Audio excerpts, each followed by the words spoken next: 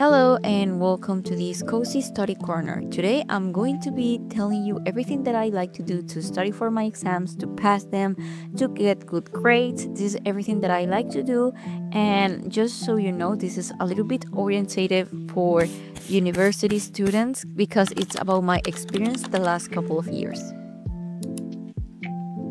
The first tip that I'm going to give you, and I think that I say this in every video that I have, it's to keep everything organized. And the best thing to do when you are going to go to an exam is first knowing everything that it's going to go to your exam, making a list of everything that you need to be studying, and then next to each one I'm going to write understood and practice. If I already understood what I need to be doing with that, I'm going to highlight it, but I still need to practice it because I might understand it, but maybe there are some scenarios that I don't know yet, so I wouldn't know until I start practicing. So after I feel that I had already practiced and it's enough, I'm going to highlight it and continue to the next thing on my list. The next tip that I would give you is to do a summary of everything that is in your subject. Of course, you don't need to write everything down. It's the most important things, the equations and things that you know you're going to need. That way you're going to have it on hand, and make sure that it's also the most important things. So for example, when you are starting to do your exercises, you already know the theory and know how to apply it, because if you start doing the practice before studying a little bit at least of the theory, you are not going to understand, or maybe you are going to do a little mistake that you are not even going to be aware of, and then you're going to make the same mistakes on your exams, and that's not the idea. The next tip is very useful, and it's not even a tip. I think that it's very important that when you are in your classes, first you interact in your classes. That way your professors, I know that I am privileged in the sense that usually my classes are very small, my professors are very personal to us, so I can talk very naturally with my professors, ask them doubts and things like that. But even if that's not your case, I will highly recommend you to speak in your classes. And I know this is not about studying, but the next thing that I'm going to say right now, it is. So in your classes, when you are speaking with your professors and you are interacting in your class, ask them what is the most important thing that is going to go to your exam. And maybe sometimes your professors already are going to tell you how it's the structure of the exam, but if they don't, you maybe can ask them if they are not too picky with that. I know there are a lot of professors that don't like to talk about their exams and how it's going to be, but that's something that I always ask when I start a new subject. Maybe if the professor is not telling me, I can ask some older students that had already seen the subject with that professor, but if they don't remember, or maybe if he changed it very often, you can ask them if they are comfortable with that. The next thing that I'm going to tell you, it's a tip, and it's the moment that you start a new subject, ask for what books you are going to be using, ask for guides, and if your professors don't provide you with exercises, then ask older students that had already seen this subject what they study with, and if they can lend you guides and exercises and that kind of stuff, because you really going to need it. Now, if you already study about the theory and you know what you need to be doing in the exercises, then it's time to start applying it.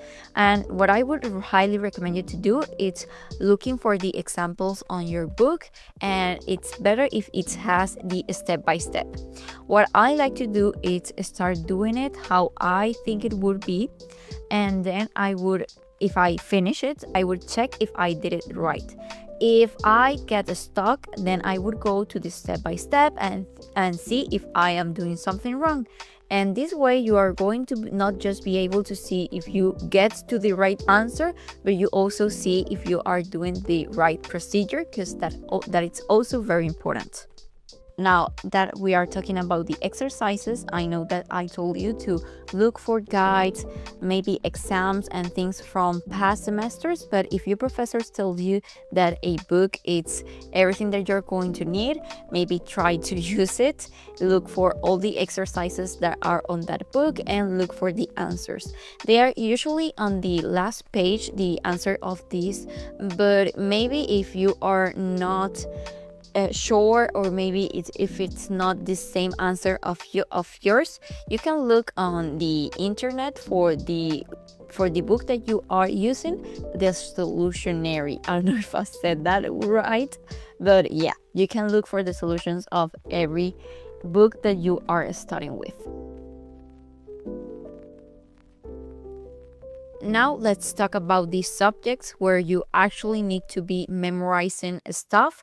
And what I like to do with that kind of subject is to read my lectures, books, and things that I would need and try to understand it. Sometimes I'm not in the mood, so I need to reread it some couple of times until I start understanding what it's been talking about.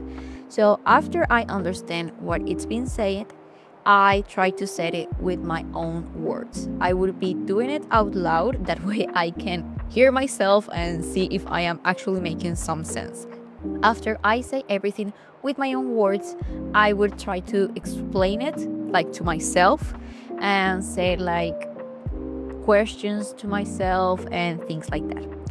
After I already know and I can analyze it, what I need to really do is actually memorize the stuff that I am saying. And for that, I am going to write down everything that I remember that I said. I am going to do this a couple of times until the most important information is actually stuck in my brain. Now, the last thing that I would highly recommend you to do is to organize yourself for your next exams. And what I mean by this is that you don't need to study everything that I already told you in this video in just one day. You can divide it and you can organize your week or even your month, or however long you want to study that subject or that exam. It depends on how long it's the subject and topics and things like that. But organize yourself, and that way you're not going to have anxiety when you're near to your exam, because you know that you have put all your effort on it and that you are going to ace it.